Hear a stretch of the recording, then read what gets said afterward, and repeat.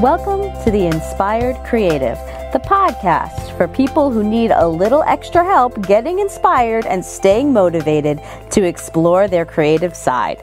My name is Paula Castle, and I would like to welcome you to the very first episode of this podcast. I am so excited to be exploring this topic and to be having this conversation. I cannot wait to get your feedback, to hear back from all of you who are listening to me for the first time, to hear what you have to say, to know whether or not this resonates with you. And I really hope that it does, because when I was first considering what I wanted to talk about, I couldn't come up with a better idea than the topic of creativity. But before I get into all of that, I want to start off every episode of this podcast with a quote, because if we're talking about finding inspiration, I think most of us would agree that when we're looking for something inspiring, we go and we look at the words and the works and the efforts of the people who've come before us, right? So the quote that I found that just seemed perfect launching point for this entire conversation is by Arthur Ashe, who said, "Start where you are, use what you have, do what you can." And the reason that I love this quote so much is that, to me at least, it speaks so powerfully about how important it is for us to give ourselves permission to begin something new. Because, like I said just a few minutes ago, when I first was looking for a conversation to have on this podcast, I was throwing ideas around, I was playing with a whole bunch of topics in my mind, and I realized I needed to pick something that was important to me. I needed to pick something that I could speak about passionately and intelligently. I needed a topic that I could go on about ad nauseum, forever, and talk about in a million different ways with a million different people if I needed to. And I wanted it to be something that would resonate with other people, because I didn't want to just start another podcast about movies or about music or, reviewing the latest television shows. And don't get me wrong, I love those podcasts, but I didn't feel like I had anything to add to those conversations. And so when I really sat down and thought about where I can add value to other people's lives, what's going to bring people back to this podcast, why are people going to want to listen to what I had to say, I realized that I'm a person who's in a slightly unique experience, because I am surrounded every single day by people who are incredibly gifted, talented, creative people. I cannot tell you how many of my friends and people in my circle are successful, creative artists. They're dancers and singers and actors and musicians. It's just part of the world. I live in New York City, so of course, so many of the arts are centered here. So there are so many people who I know and love who are actively pursuing creative careers, and that's amazing. But I also have friends and other people in these same circles, these same groups of friends who live what we might consider to be ordinary lives. And so many times I've sat down with these people and they've had conversations with me where they said, "Listen, Paula, it's intimidating to be in this creative atmosphere and to be with these artistic people, because they'll ask me, 'Oh, what do you do?' And I'm just not a creative person." And that phrase, "I'm just not a creative person," I've heard it, I can't tell you how many times, and it's really resonated with me, because I think that that's a lie. I think that the truth of the matter is everyone is a creative person. Now, somehow, as a society, we have created this divide between creative people and non-creative people. And we have come up with this idea in our heads, and nobody says it out loud, and I don't think that this is done intentionally, but somehow we have developed this system where if you are artistic and talented and pursuing artistic and talent-driven career paths and artistic and talent-driven passions and hobbies, that makes you a creative person. And if you are not specifically artistic and you don't have what you would consider an artistic talent and you don't have any interest in pursuing a career in the arts, that makes you not a creative person. But I think that everyone has in their human nature the need to be creative. I think we all have that drive to go out and to make the world a more beautiful place in one way or another. Now, that might not always express itself in purely artistic forms, but that need to create and that drive to create is part of all of us. And I think it's so important that we as a society, as a people, give ourselves the permission to explore that creative side of us. Now, you may be sitting there thinking, Paula, you are making a mountain out of a molehill. You are turning this very small concept into a really big societal problem. And I understand what you're saying.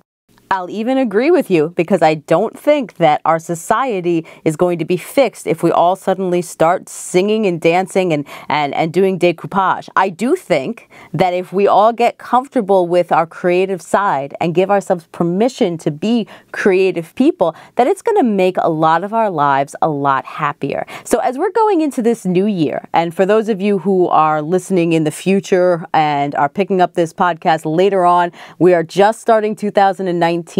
And I think that at this time when we're starting over and so many people are making resolutions and so many people are making goals and so many people are trying to turn over a new leaf, one of the key things that we can do is make a promise to ourselves that we are going to give ourselves permission to get creative and to do things that maybe we've been scared to do before, to jump into the things that we've always said we can't do or we're not good enough at, and so we've put them off and we've set them aside. I'm going to tell you a really silly, stupid story, but it's my story, so I'm going to tell it.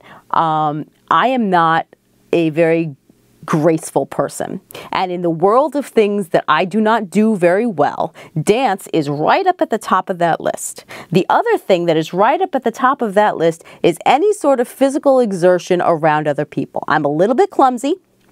I've got 2 left feet.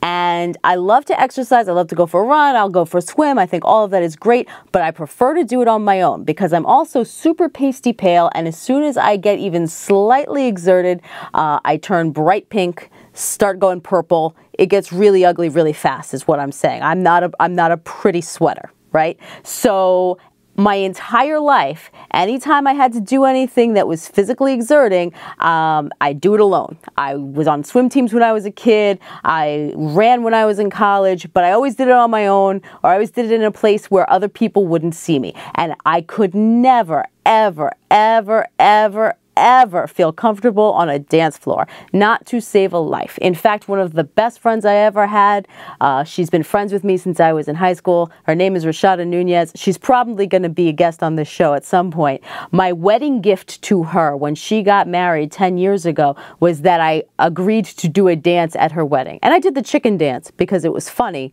and I didn't have to do it well. But we had this struggle for years. She would try to get me out on the dance floor and I just wouldn't dance. And so about 5 years ago, someone who was very close to me, a very good friend of mine, became a Zumba instructor. And that was great. I was so happy for her. Yay, she's off doing Zumba, and yay, she's off exploring this whole new thing that she's never done before, and she's super excited about it. She started a class and so many people were coming to her class, and she asked me, would you please come to my class? And I said, no, I'm not going to do that. Absolutely not. I'll support you any other way. I will tell other people about it. But the idea of me being in a room with other people and specifically choosing to do a combination of these two things that I do not do well just sounds horrifying. First of all, I'll probably fall over. Secondly, there's no way I'm going to pick up the moves. And thirdly, I'm going to be a big purple sweaty ball of disgustingness before we get to the third song. That's just not a good idea. It's not for me. And for weeks and weeks, people would tell me how much fun they had at her class, and all of our friends were going and they were having a great time. And every time they asked me and every time they talked to me, I said, listen, that's just not something I do. And then one day someone said something to me that really provoked me, and I realized that I was being selfish. She was starting this off and she needed support, and she was looking for some friendly faces in the class, and she has, she's the type of person who would lay down her life for me if I asked her. And she was asking this one small thing, and I wouldn't give it to her, and I wouldn't give it to her. And I realized I was doing it because I wasn't comfortable with it, because I didn't think it was something I would do well. And it took a little bit of reflection, and it took swallowing a little bit of pride. But that next week, I showed up at her class.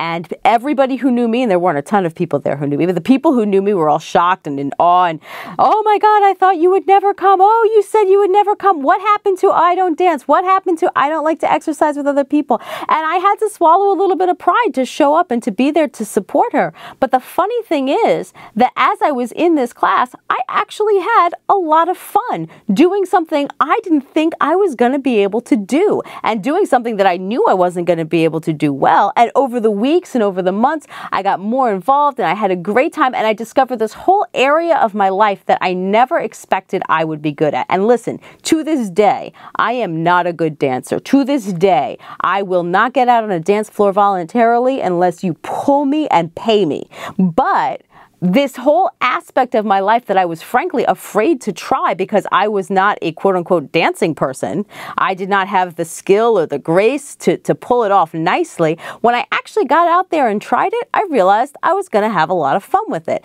And it improved my life so much, and it got me back into fitness at a time when I really needed to get back into fitness. And it was a launching pad and really a wake-up call for me that just because we think we can't do things doesn't mean we shouldn't try, right?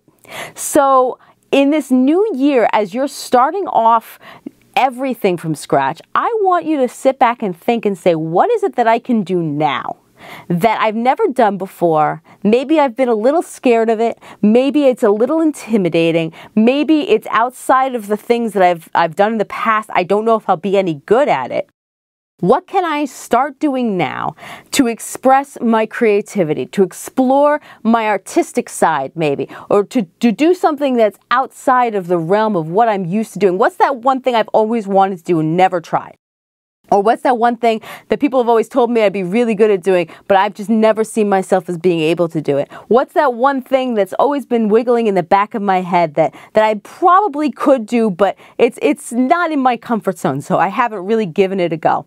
And let's make this the year where we start it. Let's make this the year where we just dive into something new, something that we've never tried before, something that is outside of our comfort zone, and something that gives us a chance to become more and to do more than we've ever done. I think that that is the perfect place to start a conversation about creativity. And listen, I don't know what that means for you. For some of you, that might mean that you're going to take up sewing classes. For some of you, that might mean that you're going to buy those paints and that easel that you talked about. Some of you might start taking singing lessons, and you don't even have to start with classes and lessons. This might be something you teach yourself. For me, I have to admit that the one thing that I was a little scared to do this year that I'm so glad that I'm finally diving into is this podcast. Because the idea of having to put myself out there like this is a little intimidating. But it's an opportunity that I relish, because it's a chance to go out and to explore something that I've never done before, to learn things that I don't know how to do, and to allow myself the freedom to be a little creative and a little outside of my own box. And I really think that if we're willing to take the time and we're willing to say, all right, this year I'm going to do something different, not just I'm going to, the resolutions everybody says, we're going to drink less, we're going to exercise more, we're going to spend more time with our family, we're going to organize our life, and those things are all really important. But when we give ourselves the intentional permission to dive into a creative pursuit and really just let it happen and see how far we can take it and see what happens when we explore the things that we're passionate about, then I think that we come away from that, even if we're not wildly successful, best-selling authors at the end of the year. And even if we're not in a place where all of a sudden our art is hung up in the Metropolitan Museum of Art, I mean, that would be wonderful. But even if our goals and our ambitions are a little more modest, and even if our successes are a little more personal, if we walk away having made something that wasn't there before, explored an area of our life that we hadn't tapped into before, built a skill that we didn't have before, I would say that that would make this year in many ways a success. And you know, the best part about all of this is that we don't have to wait to get started. We can begin today. And that brings us right back to the quote that we started this whole episode with. Arthur Ashe said, "Start where you are. Use what you have. Do what you can." You don't have to have all of your ducks in a row to begin. You don't have to have years of experience to get started. All you need is a little inspiration, one idea, and a desire to go out and get a little creative. And you can begin today to really develop a creative area of your life from the ground up. So I really want to encourage you, don't wait until tomorrow. Don't wait until next week or next month or the summer when the kids are out of school or that perfect time that never comes. If you'll begin your creative process today, if you'll start today to actively look for inspiration and actively set aside time to develop your creative side, who knows where that will take you by the end of the year? And listen, you don't have to do this on your own.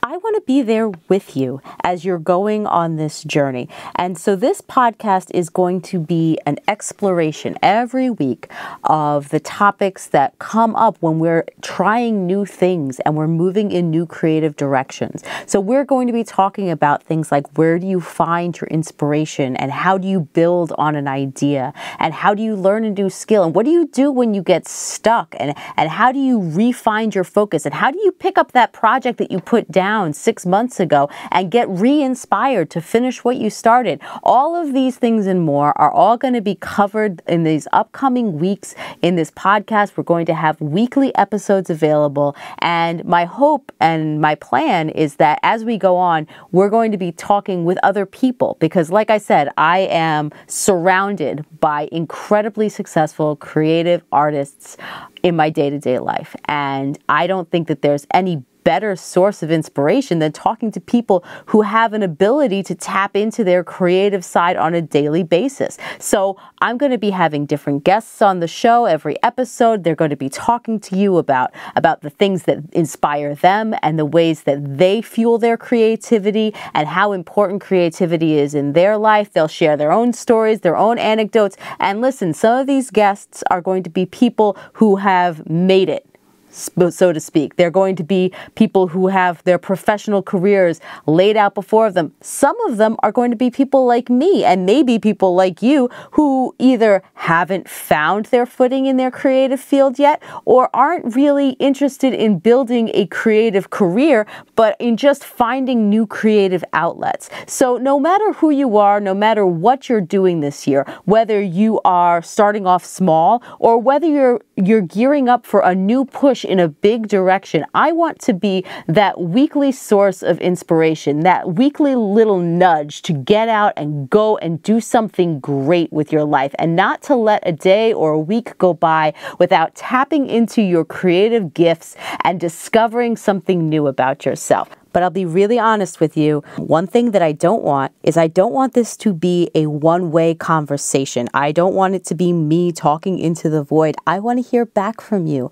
I'd love to get your feedback. I'd love to get your comments. I want to know what you're working on and what you find inspiring and what pushes you to be creative and what you're going to do that's new this year. And there's so many ways that you can get in touch with me. If you want to follow me on Instagram or on Facebook, I'm going to be putting up the inspirational quotes that inspire each of these podcast episodes up there every week, and we'll be having conversations there. You can find me on Instagram and on Facebook at The Inspired Creative Pod. We're there doing all sorts of wonderful, amazing things. I'd love for you to be a part of the community there. If you want to email me, please email me at theinspiredcreativepod@gmail.com. Email me your questions, email me your thoughts. If you write me a letter, I might end up reading reading it here on the podcast. You never know. But I'd love to hear from you. I'd love to start this conversation going. I'd love to know what inspires you and what you want to hear and what you want to be able to get out of this podcast as well, because this is a two-way street. And please, if you want to help and you want to get the word out, the best thing that you can do, besides subscribing, obviously, and listening every week, of course, I want you to be back with us every single week, but leave us a review wherever you are. If you're on iTunes or Stitcher or wherever you're listening to this podcast, leave a review, leave a comment so that other people can find it. It helps in the algorithm, so other people will find it in their searches, and it helps to spread the word. And feel free to share it with a friend. If you know a friend who's getting involved in creative endeavors, if you know somebody who needs a little inspiration, feel free to send the podcast their way. Introduce them to me. I'd love to meet them. But please help spread the word. We'd love to have that help, that support. But honestly, more than anything, I want you to go out and have an amazing, inspired, creative week. Go out and do something new. Go and explore your creative side, and let's make this world a better place.